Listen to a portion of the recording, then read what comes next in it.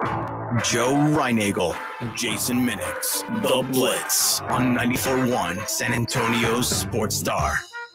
It is The Blitz here on 94.1 San Antonio Sports Star. He is Joe Reinagel. I'm Jason Minix. Glad to have you along on this Monday afternoon.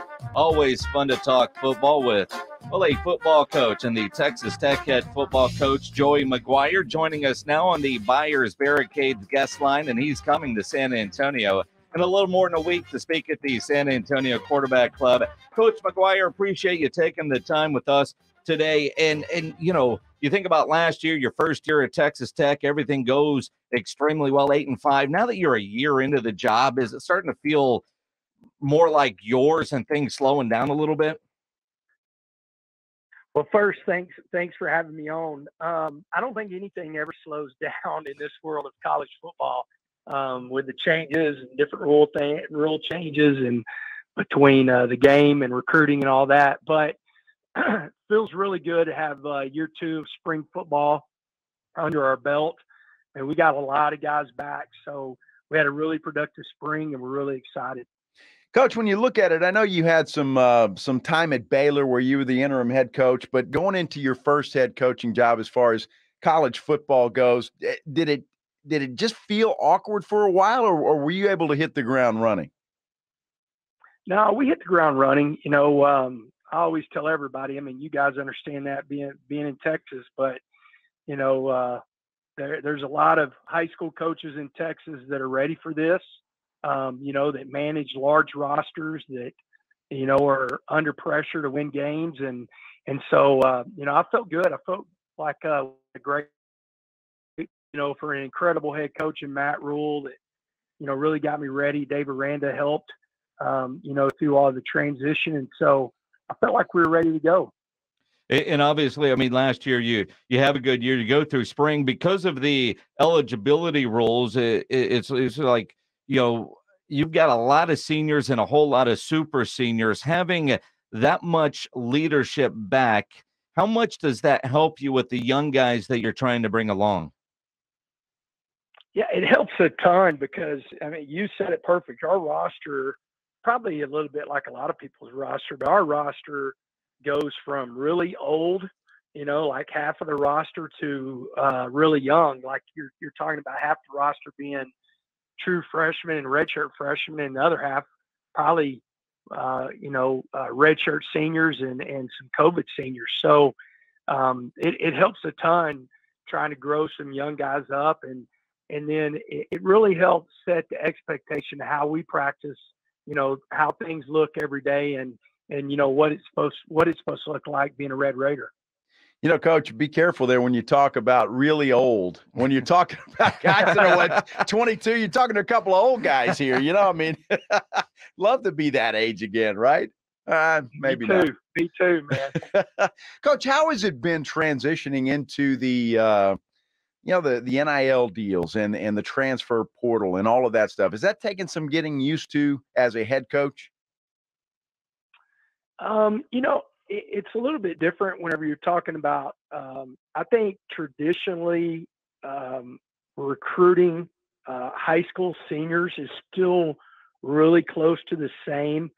I think whenever you start looking at recruiting guys that are in the transfer portal, you know, it's a lot different. You know, you're talking about guys for us that we're trying to get guys that, you know, are really in their last year or last 2 years, you know, that have played a lot of football. And so you're dealing with a totally different recruit versus the freshman. And so, I mean, it's tough. I don't think, you know, I am pro NIL and I am pro transfer portal, you know, for the right reasons. I think there's a lot of guys that are leaving and leaving some great situations, just being impatient. But whenever you put the two together, man, it's a scary time right now in college football. It's basically your professional league without a salary cap or knowing what, you know, really the value of each player when you're talking about NIL stuff. Yeah, and that makes it so such a challenge for so many of the coaches that we talk to as we visit with Joey McGuire, the head football coach of the Texas Tech Red Raiders, as he joins us on the Buyers Barricades guest line here on 94.1. And Coach, because you're in the middle of it, if you decline to answer, I wouldn't, hold it against you. But, right now, headlines all over the place that you guys are battling UT for a 5-star wide receiver. In the NIL era, which we're in right now, how different is the recruiting going on to try to land a receiver like that? Now, that's the thing that I've found, and when you're talking about recruiting guys that are seniors in high school, honestly, besides maybe one kid that is not a Red Raider and wouldn't be, I haven't had a lot of conversations when it comes to NIL. We have a deal with Dr. Hurd is over our NIL. She comes in and does a presentation whenever we have a recruiting visits. I had one parent. I thought this was so just incredible what she said of a kid that he's a quarterback. He didn't commit to us, but I love what she said. She goes, the one thing about us coaches, that's not what it's going to be about. Because she was at Texas Tech, she used this word. She goes, there's a difference between NIL money and Patrick Mahomes money.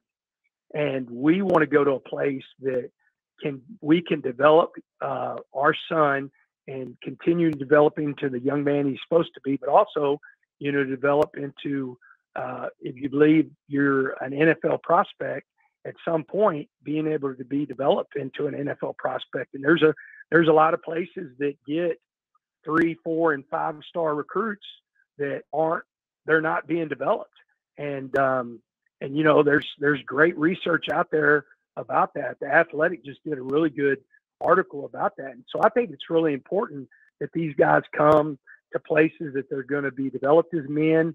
They're going to be developed as student athletes, that student part being first. And then we recruit guys that have NFL traits. So they should trust that we're trying to develop them into NFL football players. Coach, when you look at recruiting across the state of Texas, and we'll just use that for now, what are your thoughts on San Antonio? Obviously, we're proud of our high school football here in San Antonio. Yeah. And it seems to me that there have been some an influx of prospects over the last, 10 years. The football is getting better is what I'm trying to say here in San Antonio. Well, Larry Hill would tell you that football was pretty damn good 20 years ago or 25 years ago. I'm going to tell you, I remember whenever he was playing in the state championships, one of my favorite people in the world. Two things. One, y'all got one of the best college coaches in the nation in that city. Jeff Traylor is an absolute stud. And, and he was a great high school coach. And then you turn around and you have some storied programs. Even go back to D.W. Rutledge. There's a guy that would tell you that they played pretty dang good football at Converse Judson whenever he was there. But, I believe that there's that's a really, really strong football town, from Steele, playing. We couldn't get there. We got beat by DeSoto in 2016. We got beat in the 4th round, or we would have played Steele. If we could have got to the state championship. So we feel really strong about it. We have 2 guys that recruit that area really hard. One of them being Stephen Handy, who played at Alamo Heights, so he knows that area really well. And another one, Josh Bookbinder, who coaches our linebackers, that, he really has Central Texas, but he dips down into the San Antonio area. In fact, he's there today. And so I feel like there's some great football players there in that area. And again, I know with your connection with high school football, that's allowed you to recruit the state so well. And you mentioned Coach Traylor and Larry Hill. I was the broadcaster for Smithson Valley for those 3 losses. 2 of them were just heartbreaking. And then, the one that kind of got away against South Lake Carroll that was ugly. But you go back to those days, but that was always the knock on San Antonio. It was Houston and then Dallas, Central Texas, and then San Antonio when it came to the bigger schools looking for D1 talent. And then you see a guy like a Malcolm Brown go to UT and make it to the NFL, and now it feels like there's about a dozen players from San Antonio that are currently on the NFL roster. Yeah, no doubt, no doubt, and it is. It's a strong area for football.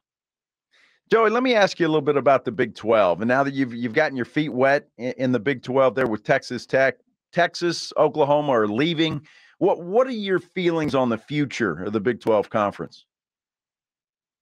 Well, it's I think we've got the best commissioner in college football at the Big 12 with Commissioner Yormark, and he is the first thing he said last year, that the Big 12 is open for business. I think he's going to be really aggressive. I think it's a really attractive conference, but I think it's an extremely competitive conference. I mean, you've got to be ready to go.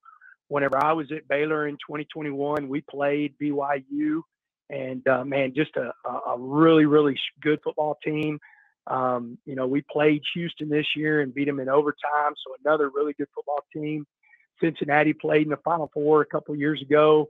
UCF has got a huge fan base, huge alumni base, and got great talent. And Gus Malzahn does a good job. So, again, I just think, if you look at the conference, it's so competitive. And whenever people talk about, teams leaving, I mean, I'm a Texan, man. I've been here my entire life, never coached anywhere else but the state of Texas. So I understand those two schools. But, if you look at last year, you had TCU and K-State in the game. The year before that, it was Oklahoma and Baylor. The year before that, it was Iowa State and OU. The year before that, it was Baylor and OU. So, it's there's been a lot of competitive football being played in this conference. That was a nice way of saying Texas hasn't been there in a long time in that championship game. Well, I think Sark could tell you, man, he's geared up, man. They've got a really good football team, man. He's what they're going to put on the field, especially offensively, and they played, good defense last year, but what they're going to put on the field offensively, they're going to be extremely explosive. Joey McGuire, the head football coach of the Texas Tech Red Raiders, coming to San Antonio. May 23rd, he's going to be speaking at the San Antonio Quarterback Club at luncheon. Quarterback Club does such a great job in so many things here in San Antonio, and it's the oldest quarterback club of its type in the nation, which is incredible. Talk about why you will come and speak to this quarterback club. It's one thing when coaches are doing like Texas Tech alumni events and raising a whole lot of money, but for you to come and speak to the quarterback club, it's so appreciative of those that go all the time. But tell me why you said, yes, I'm coming down to San Antonio May 23rd. Well, it starts with being able to spread the brand, really across the state. We want to make sure that we're in every area that we can be in, and so it's really important. There's last year I spoke, and there's a really strong, group of Red Raiders that are there, and so that's always important. And then there's a legend down there that's a coach and an AD. Jim asked me to come, Streety, and there's a couple people in this world you don't say no to, and that's one of them. Jim Streety is definitely one of them. Yeah, he's one of them. And so whenever he said, "Coach, can you come?" I said, "Yes, sir. You just tell me the date, and I'll make it work." He's such an incredible human being and has done so much for this game that we all love. And so, he's giving back, and he asked me to come, and so I'm definitely want to give back and then just be around the fans. Good deal. That's awesome. And I'll tweet out a link for people to get tickets. One of the reasons why we're doing the interview so early to promote the event is they've got to get the lunch order in by Wednesday. So there's a deadline on when the ticket sales get cut off, and that's this Wednesday. So I'll tweet out that link here in a minute as soon as we wrap this up. Coach, Joey McGuire, always appreciate you taking the time. Good luck. We'll see you in a couple of weeks. Yes, sir. Thank you very much. Appreciate it. Joey McGuire, the head football coach of the Texas Tech Red Raiders, on the Buyers Barricades guest line. Buyers Barricades provides traffic control, rental, and sales for San Antonio and beyond. They're online at buyersbarricades.com.